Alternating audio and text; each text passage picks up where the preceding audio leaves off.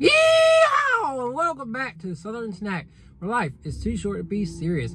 All right, this may be the busiest year Panera's had, from the menu overhaul to a lot of new items.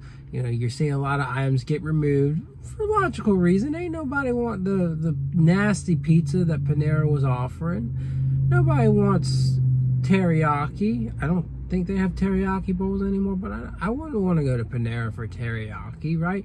And I daggone sure don't want to pay $14 for a chicken sandwich. I mean, they were decent, but why? Why would you go for those things?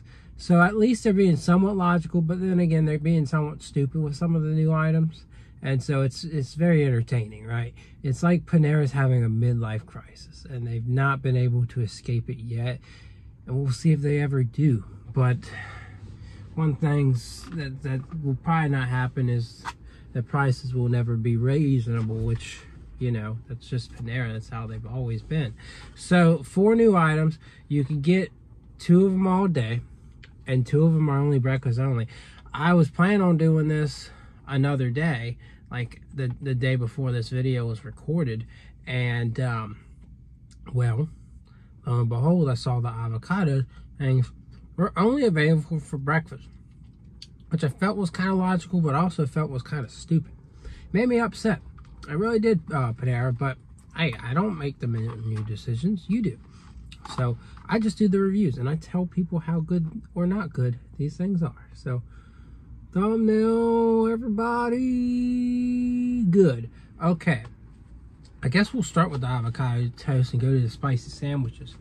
But you got 2 types of avocado toast. Now keep in mind, don't go into this and start complaining if you don't like the avocado spread. It is prepackaged. They don't take avocados and cut them.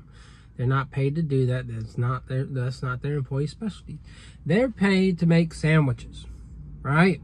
With whatever Panera gives them. Panera doesn't want them freshly slicing cheese or deli meats or anything like that. This is not Jersey Mike's or Jimmy John's. This is Panera. All right, so this is, I mean, it looks pretty good for an avocado spread that's supposed to be prepackaged. All right, so let's try it out. I'm intrigued.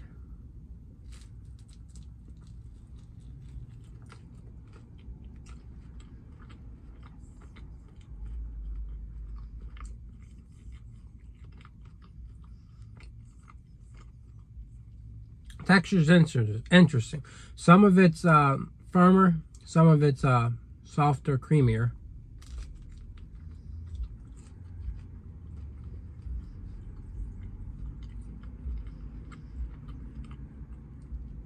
It tastes like you've got, well, it looks and tastes like you've got everything bagel seasoning.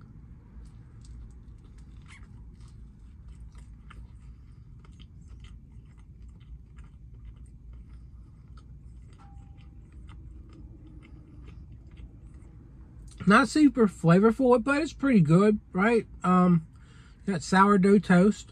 Not like toasted, but still, it's a piece of sourdough bread with avocado on it. And it's serviceable, I would say, at the least.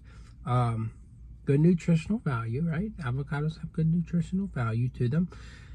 And it's pretty good. I would give it a 7. There's nothing that warrants it any higher or lower, in my opinion. But I think this cracked pepper, tomato, mayo, as it seems, and avocado will be just a little bit better, right? So I forget the name of this one, but it's pretty clear by the app, or if you even decide to walk in, just ask for the one with tomatoes on it, and the employee will know, and you'll have eyes to know what one has tomatoes, right? So let's try it.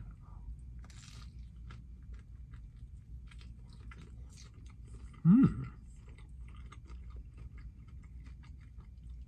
little bit of zestiness. I don't know what that sauce is. Thought it was mayo. I think it is, but there might be some lime in here.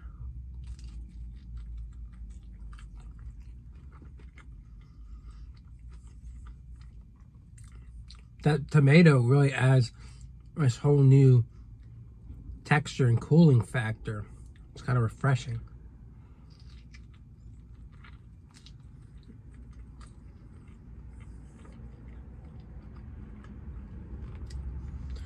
obviously you can't beat like fresh avocado, right?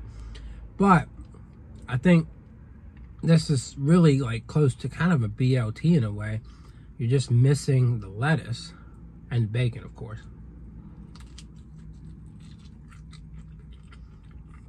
Which makes me wonder if you can customize some bacon onto this thing. Bacon would really make sense with this.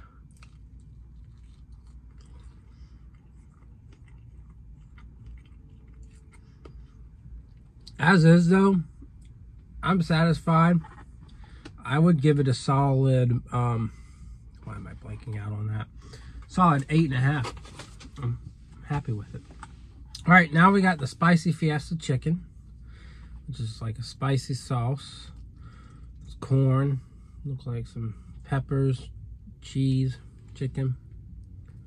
All right, let's take a bite.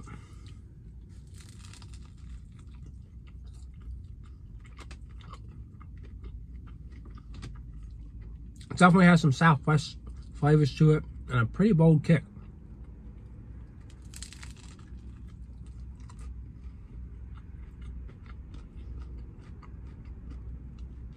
Flavor's pretty good.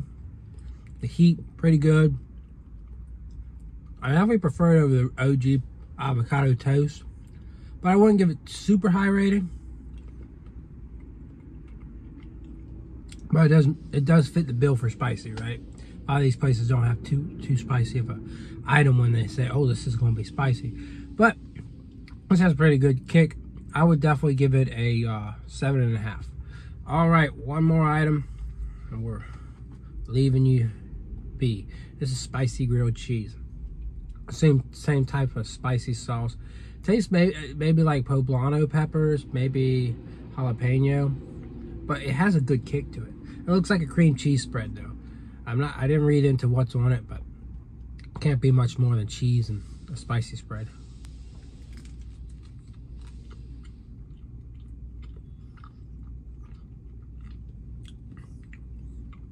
Yeah, this doesn't seem to be as spicy.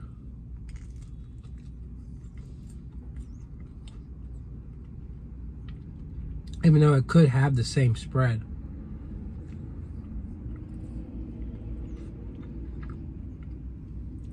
It's not standing out a lot. It's decent. It's definitely not as good as the other 3 items.